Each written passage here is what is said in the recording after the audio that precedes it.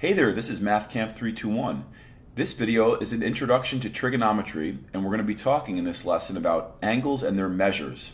Now, there's going to be a few terms that I have to define before we can get into the heart of the lesson, so what you might want to do is stop the video at any time to copy down those definitions. The first definition, or the first term, is standard position. What does it mean for an angle to be in standard position? An angle is said to be in standard position if it is drawn on the coordinate plane. Its vertex is located at the origin, and at least one side lies on the positive x-axis. You may have noticed that in the bottom right of the slide there is a diagram of an angle drawn in standard position. Feel free to reference this diagram at any time. The second term is initial side. The initial side of an angle is the side of the angle that lies on the positive x-axis. We call that the initial side, and I've denoted that using the color green. The terminal side would be the second side of the angle that starts from the origin and extends outward in any direction. I've denoted this side of the angle in red. Keep in mind that the terminal side, or the red side, can be rotated in any direction.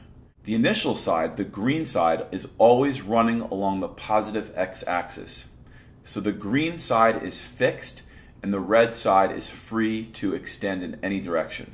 The fourth and final term is directional arrow, and I've denoted that with the color blue. A directional arrow is an arrow which connects the initial and terminal sides and indicates whether an angle is going to be positive or negative. Now, when you took geometry, all of the angles that you studied were positive and generally ranged between 0 and 360 degrees. So it might be surprising to hear that angles can be negative, but in trigonometry they can be. And we can use this arrow to denote or to indicate whether an angle will be negative by reversing the direction of the arrow. But there'll be more to follow about negative angles on a further slide. So right now all I want you to know is that negative angles do exist. So please make sure before we go on to the next slide that you've stopped or paused the video and gotten these four basic definitions down. Terrific. Let's move on to the next slide. Okay, so now we're on slide number 2, where we're asked to draw angles in standard position. The directions say, draw each angle named in standard position. Use directional arrows. The first thing that I'd like you to notice is that each angle is a positive angle. On the next slide, the angles are going to be negative, and we're going to do a slightly different treatment for those angles when it comes to drawing in the directional arrow. So this slide, the angles are positive, and as a result, we're going to be using a counterclockwise directional arrow. But we're going to get to that in a second. First, because the angles are supposed to be in standard position, let's go ahead and draw in the initial side. The initial side has to run along the positive x-axis. So I'm going to go ahead and do that now. Great. The terminal side I'm going to draw in red, and it's got to be 120 degrees. So if I were to take my pen and extend straight upward from the origin, I would only get a 90-degree angle. So I need to go 30 beyond that to get 120. Now I'm just going to eyeball this or approximate it. I'm not using a protractor or anything like that. So I'm just going to eyeball where I think 120 would be. Terrific. Now I'm going to draw in the directional arrow. To do this, I place my pen tip on the green or initial side, and I draw an arrow until I hit the red or terminal side. The reason that the directional arrow is necessary is that if I didn't have one, a reader might think that this angle was intended to go in this direction like this. And that's not what I want. That would be a completely different angle. So it's important that if you want a positive angle, you start at the initial side and you go counterclockwise. We're going to get one more opportunity to practice that for the next angle, 315. So I'm going to start by drawing in the initial side, which will run along the positive x-axis. Okay, now I'm going to approximate where I feel the red or terminal side should go. If I were to sweep all the way around the circle, we know that that's 360 degrees. And I don't need quite that much. I only need 315. Well, 315 is 45 degrees less. So I'm going to come back 45 degrees and draw in the terminal side. And now I'm going to use a blue directional arrow to indicate that I want to look at this angle here, the big angle, as opposed to the little angle. Right now, with no directional arrow, I really don't know what the intention is, but I want 315. I'm going to start with my pen tip on the initial side, and I'm going to sweep counterclockwise until I get to the red or terminal side. So on this slide, I've given you two examples of how to draw angles in standard position when the angles were positive, and we drew our directional arrows counterclockwise. On the next slide, we'll take a look at how to draw negative angles. So now we're on the third slide, and we're going to have a very brief discussion about negative angles. The directions say, draw each negative angle named in standard position. Use directional arrows. And let's quickly look at the note at the bottom of the page. A clockwise directional arrow is used to indicate a negative angle. So the first angle that we're supposed to draw is negative 180 degrees. And I'm supposed to draw this angle in standard position. So let's start with that initial side that will run along the positive x-axis. Great. Let's now move to the terminal side, which will indicate negative 180. Well, if I went straight down, that would be negative 90. And if I went another 90, that's going to give me the negative 180 that I want. So I'm going to go ahead and draw in the terminal side. Okay. Now for the directional arrow. If I didn't have a directional arrow, I could perceive this as either positive 180 or negative 180. But because the question asks for negative 180, I'm going to need to indicate that with my directional arrow. So I'm going to start on the initial side. This time I'm going to go clockwise, ending at the red side, the terminal side. Now let's move to example number 4, where we have to draw an angle that's negative 240 degrees. Let's start with the initial side.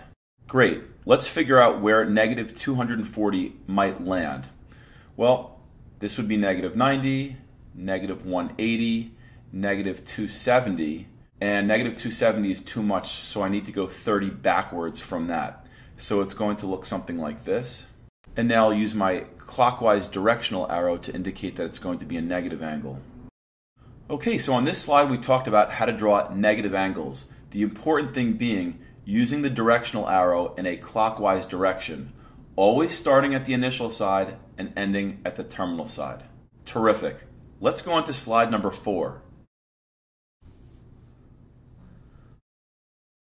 Okay, so now we're on the 4th slide and something really cool happens. On this slide, we're going to encounter angles that are larger than 360.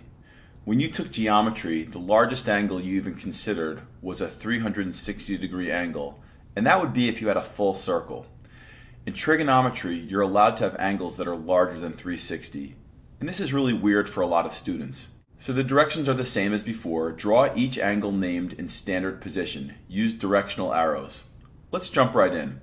The first angle is 450 degrees. So I'm going to start by drawing in the initial side, which will run along the positive x-axis. Nothing new here.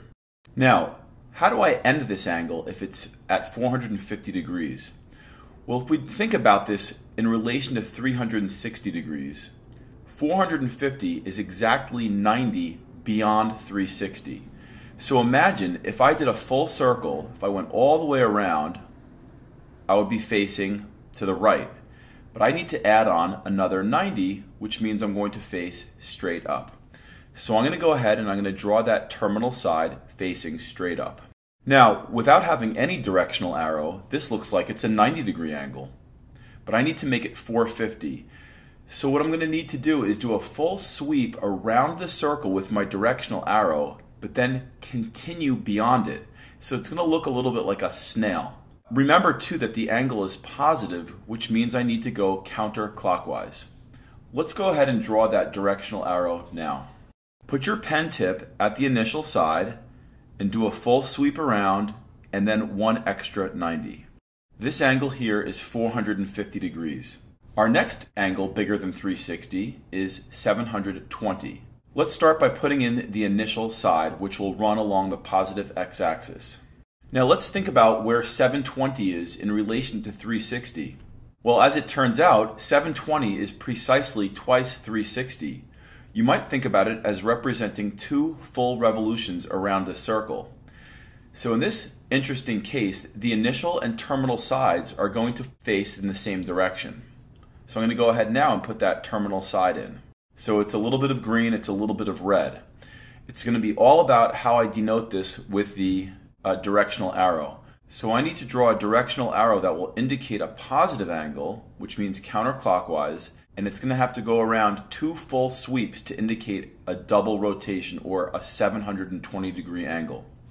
Let's start by putting the pen tip on the initial side and then doing 2 full revolutions. My only teaching tip I can give here is when you're doing these snail-like directional arrows, keep them close in tight to the origin. If you make them really big and sweeping, you're going to run off the page and you're not going to have room to do it. So keep them kind of in tight towards the origin. So in the last few slides to review, we've talked about how to draw angles in standard position. Let's move on to the next slide.